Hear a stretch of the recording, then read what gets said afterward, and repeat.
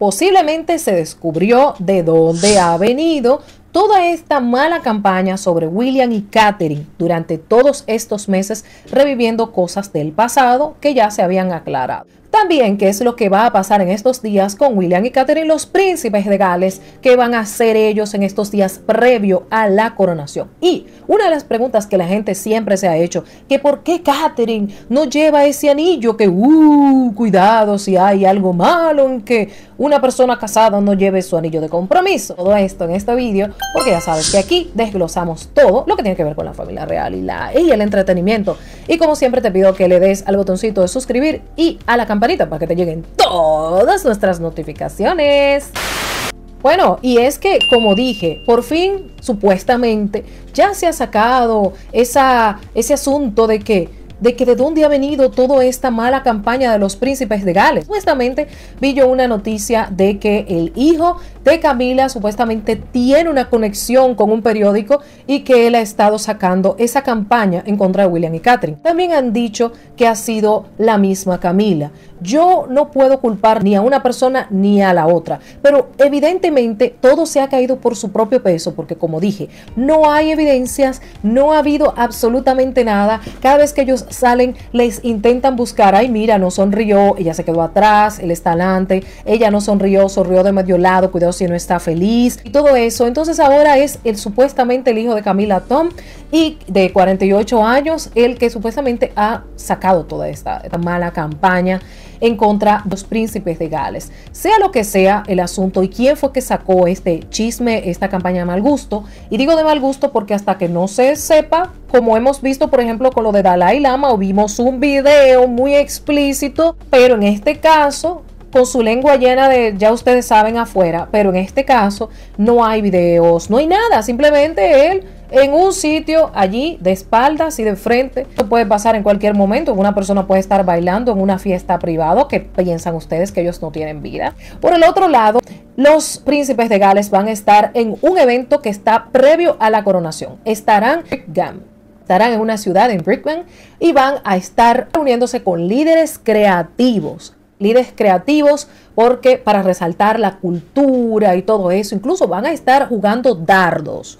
Ya saben, no todo es, también dentro del trabajo ellos se recrean, ellos corren bicicletas, ellos hacen juegos. El otro día estaban como armando un barquito, y esto ellos lo hacen como parte de su liderazgo en las comunidades. Recuerden que cada uno de ellos tienen comunidades, tienen caridades, tienen instituciones a las cuales ellos tienen que seguir un régimen, tienen que seguir una agenda dependiendo del cargo, del título que tengas, en este caso de Gales. Entonces ellos van a estar con los líderes, a estar trabajando, pero también disfrutando antes de la coronación. Vamos a traerle esta noticia desde que nos enteremos, pero va a ser prontito, va a ser el día 20 de abril donde ellos van a estar en este lugar.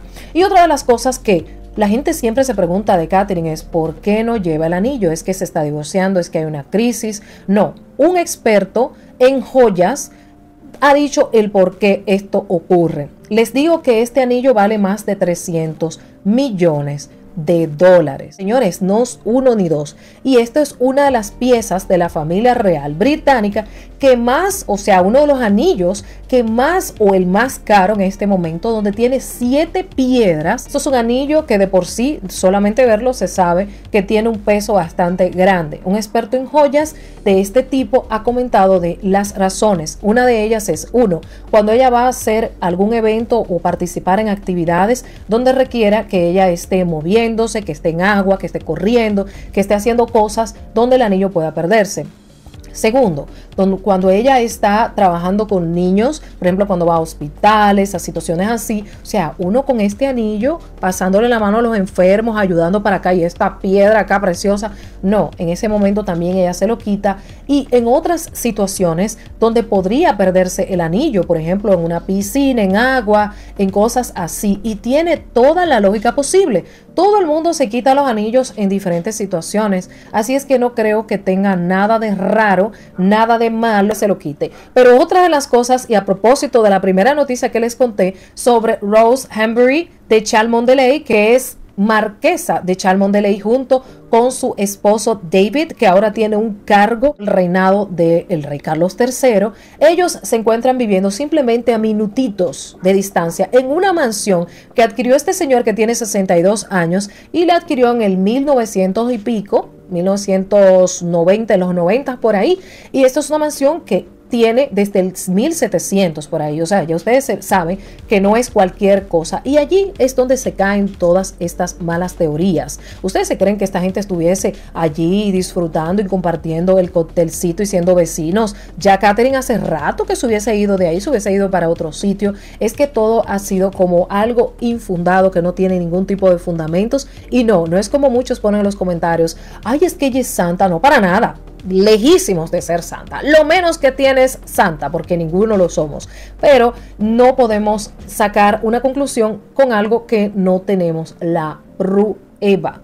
Tienen una función importante dentro de la coronación porque el hijo, como les había dicho, el hijo de ellos dos va a participar como paje del rey Carlos III. Y ustedes saben lo unidos que están estas personas. Bueno, ¿ustedes qué piensan? Soy Adriana Hernández y esto es Tal Como Es. Oh.